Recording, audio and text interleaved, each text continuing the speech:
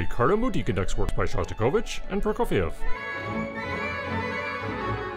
National anniversaries were serious business in the Soviet Union, so when the anniversary of the Bolshevik Revolution was approaching in 1954, a conductor at Moscow's Bolshoi Theater commissioned Dmitri Shostakovich to write a curtain raiser for the commemoration. Set in the bright key of A major, the Festive Overture opens with a ceremonial fanfare. From there, it strikes a joyous mood, with alternately lyrical and playful passages.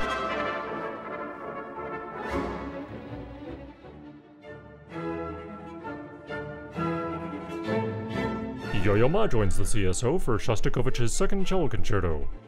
Composed in 1966, just before the composer's first heart attack, it has a more spare and inward style. But it's also an imaginative score, full of arresting ideas and some delightfully original references. The second movement is based on a Ukrainian street vendor's tune, known as Bagels, Buy My Bagels. Shostakovich had been playing a game of Name That Tune at a New Year's party when the song came up.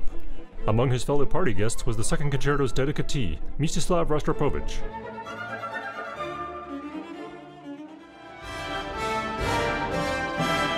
A medieval tale of demonic possession with erotic undercurrents.